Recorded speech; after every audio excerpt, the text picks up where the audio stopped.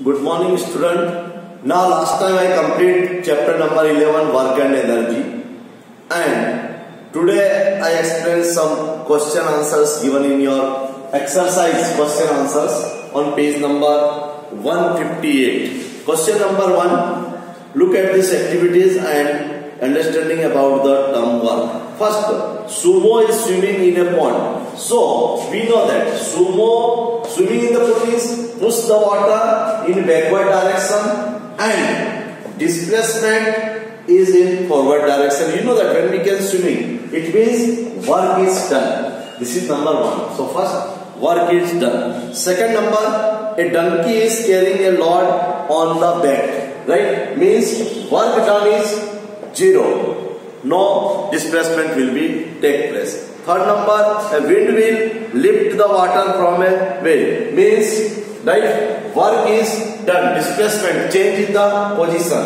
And fourth number, a green plant is carrying photosynthesis. No work is done, right? Because plant do not change its position, no displacement. Then an engine is pulling a train, right? Engine is pulling a train means work done. Engine pull the train means displacement will be take place. And food grains are getting dried in the sun. No change in the plants and grains. Just they will be take the food grains. Means work is not done. And at last, the sailboat is moving due to the wind. When the wind blows, right, work is done because sailboat is changed its position. Displacement. When displacement is take place, at that time only we can say that the work is done. Okay. So here in this all you write the write the question and against it write you do that work done. Right. Work done. Work is not done. Now question number 2. An object through a certain angle on the grounds. What is the work done by the force of gravity on the object? We know that when as there is no displacement in the direction of the force, means work done is 0 because there is no change in the position. Initial and final positions are at the same line. On the same line means no change. This is on the same line, initial and final. So work done is 0. Okay. Now question number 3. Third question. See, in this question you write the answers in your classwork. Which questions I will here explain you today. Question number 3.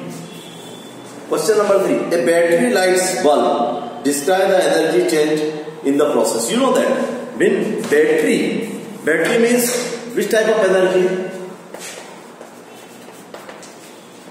Batteries contain chemical energy, and when it's light up means heat energy or light. So battery, you write chemical energy of battery, right? Means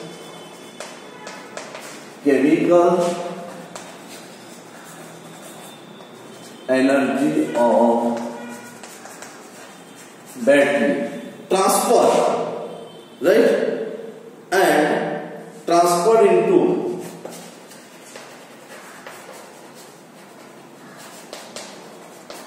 light up means which energy, right? Into heat energy. So batteries contain chemicals, so chemical energy, right, of battery transferred into heat energy of bulb filament, right? And then you write heat produced, correct? Which is further transfer and further transform into, right, light energy.